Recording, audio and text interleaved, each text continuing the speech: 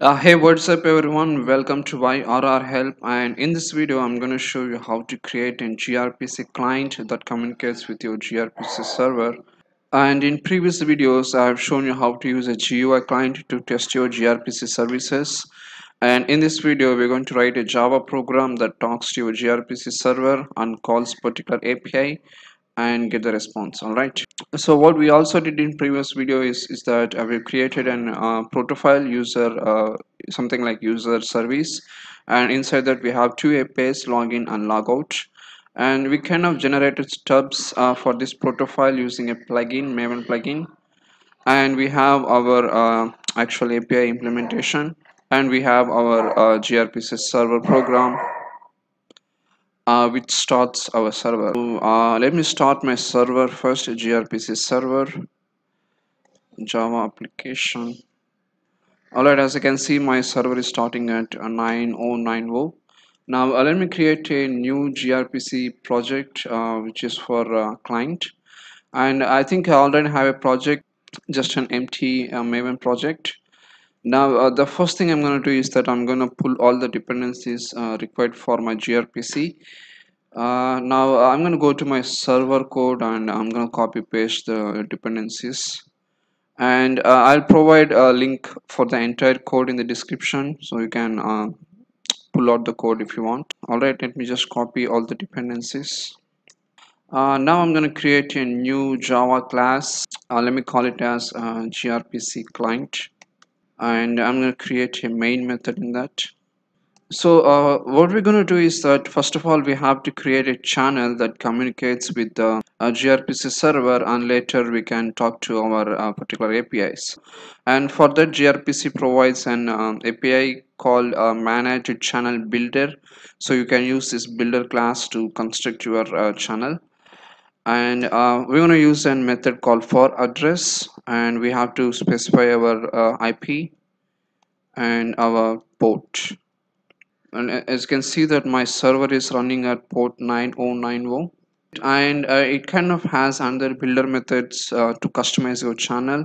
And if you look at that methods, you have so many here. You can just try it out and play around with these methods. The method which we are interested is this use plain text, and as per the documentation it says by default it uses TLS for a secure channel communication. We don't really need that. We can just use plain text for demo purpose, so I'm going to use plain text, and finally we're going to say build. Now what it returns is something like manage channel. Alright, now that we have the channel created for some support, the next thing is that obviously we have to call our particular APIs. Now here comes the tricky part when you are using gRPC technology. The thing is that you cannot just call so and so APIs directly in gRPC. What you need is something like stubs to call a particular API. And how do we get these stubs? We have to generate from protofiles. Right, so if you're wondering what is a protofile, so this is how a protofile looks like. It kind of is a contract between server and client, so we need this protofile. Now generally in real-time applications, what we do is that we create our protofiles, and we distribute to clients, whoever is using. And the thing is that the client in their respective technologies like Java, C Sharp or C++, they will generate the stubs from these protofiles. I already have stubs generated, as you can see. So these are the stubs generated in my from the previous videos. Now what I'm going to do is that for simplicity purpose, I'm just going to copy the generated stubs and I'm going to paste it in my client project. Now, generally, as I said, what you have to do is that you have to place your protofile in a resource folder, and you have to use a plugin just like the way we did in server side.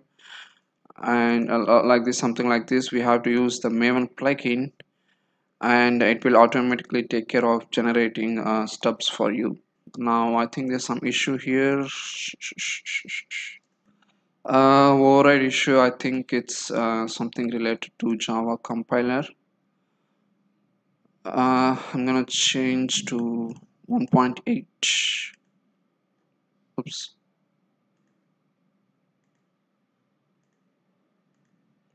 Okay, now that we have our stubs in our class path, what we can do is that we can use that user stub, and we can call so and so APIs.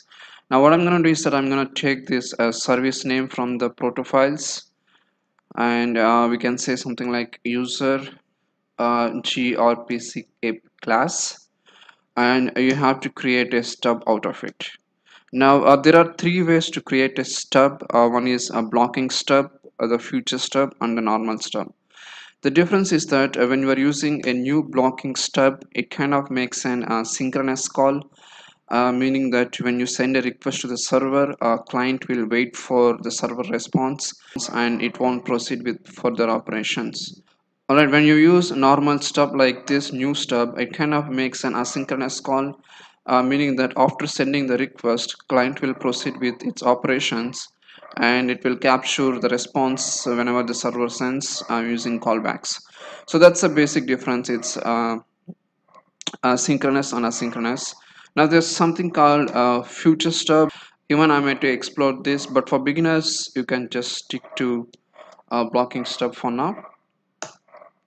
Alright, and as a parameter, we have to pass the channel.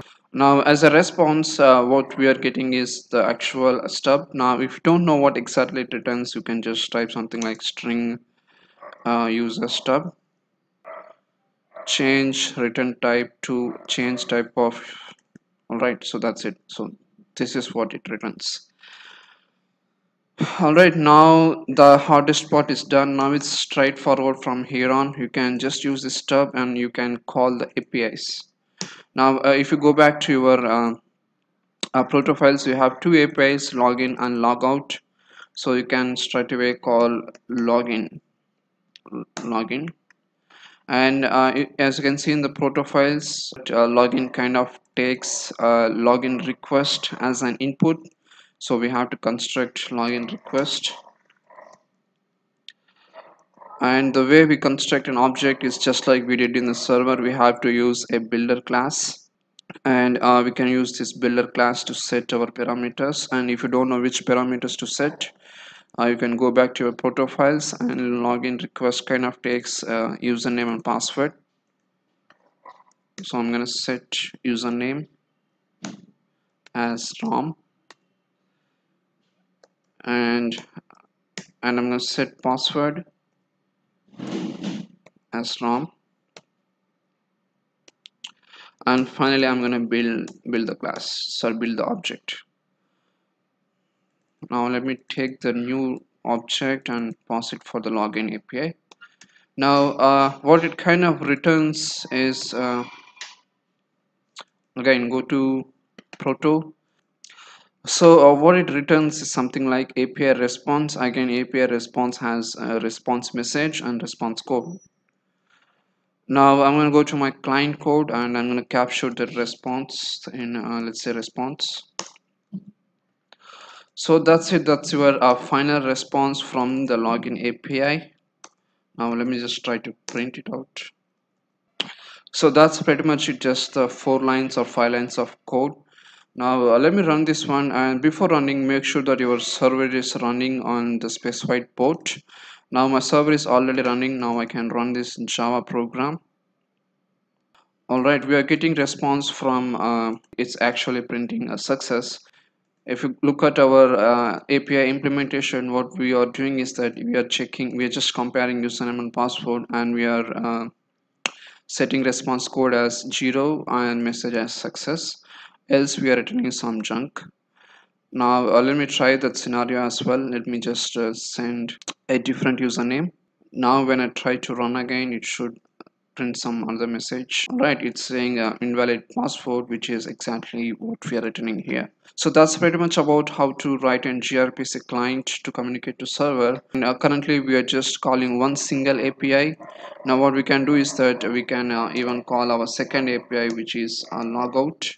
You can play around with this. So that's pretty much it. So thanks for viewing, guys. If you like this video, don't forget to subscribe us and stay tuned.